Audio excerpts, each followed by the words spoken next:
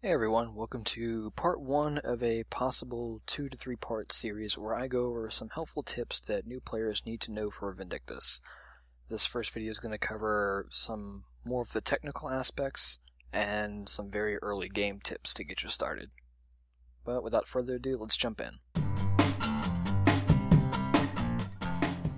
Vindictus isn't the best optimized when rendering certain graphics, and you may run into low FPS issues. Instead of using the graphics slider, go into Advanced and play around with the graphics settings. One of the biggest FPS killers in the game is the shader detail, the dynamic shadow detail, and particle effects. If you're having FPS issues, try lowering down these three and it should smooth out your FPS. Optional tip, but if you're having a lot of stuttering or lag in town, it may be due to the game trying to load everyone's armor and effects. The game has 200 channels, and if you're lagging too much in town, try finding a less populated or vacant channel. Vindictus functions on a peer-to-peer system when partying with other players. Party leaders function as hosts, and their members connect to them. The quality of your connection is represented by bars in party lobbies. 4 to 5 bars means smooth sailing. 3 bars is playable, but there might be slight hiccups here and there. 2 bars will likely incur input delays, so you'll have to react earlier than you normally would, but it's still playable. 1 bar, however, is a bad time. Things that can cause connection issues are 1. The host may have crappy internet, which will cause the entire party to lag. 2. The host may have excellent internet, but there's a large distance between you and the host, creating latency issues. Or 3. Despite the host having good internet, your internet might be bad, which is oftentimes represented by everyone having 4 to 5 bars except for you. Whatever the cause, you're going to join a laggy party now and again. Know that it's not usually the game, but rather the host, you, distance, or a combination of the 3. Also, if you have bad internet, you are going to get complaints from your party members about lag when you host.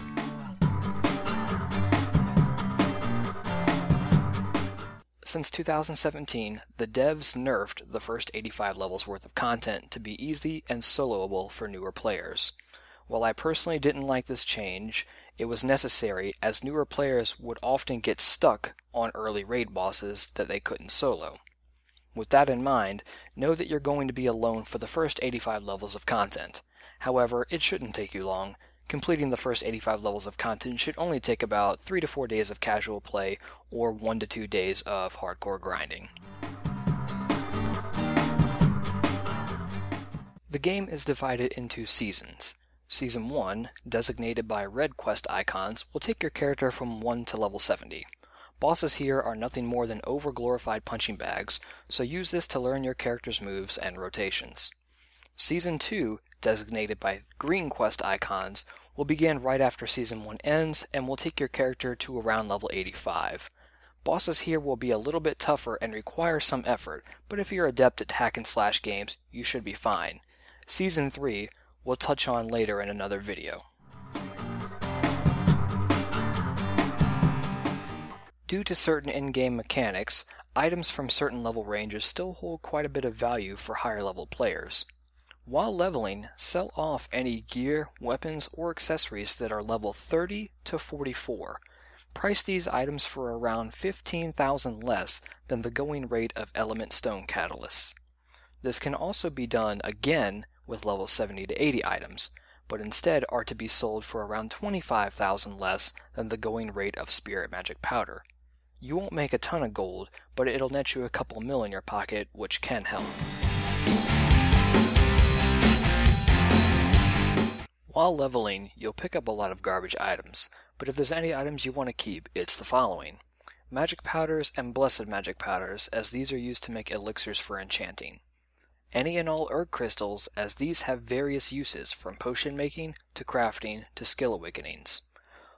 Ores, leathers, cloths, and other crafting materials, just in case you want to pick up crafting in the late game, or you can sell them off for profit.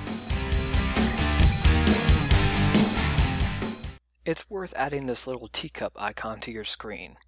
Clicking it will show what channels currently have a hot spring buff going. Once you arrive at the channel, make sure there's a player name under the hot spring.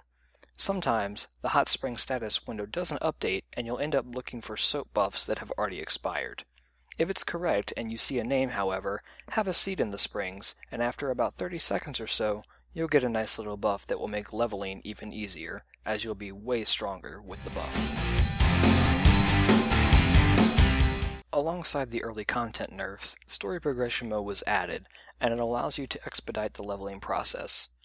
It unlocks around level 4 when you receive the quest Gwen's Request.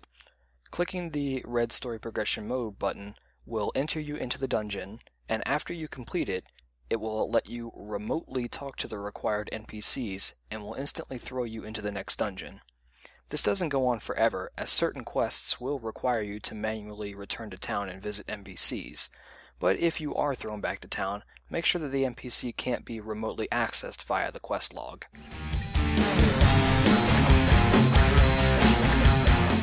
Around level 50, you'll be given a choice by Nile at the Magic Laboratory for what path to choose on your transformation. For the most part, it's all about aesthetics, but there are two key differences between Dark Knights and Paladins. Dark Knights can sap enemy HP and add it to their attack, while Paladins can send out orbs that deal damage and petrify normal monsters. Dark Knights can also temporarily solidify a boss, halting its movements, while Paladins can generate a shield that absorbs X amount of damage and prevents staggering while active. Make the choice based on what you think you want more, and which one looks cooler. That does it for this list of 10 tips for newer players. Keep an eye out for part 2, where I give 10 more tips on what newer players should do as they approach and begin endgame content.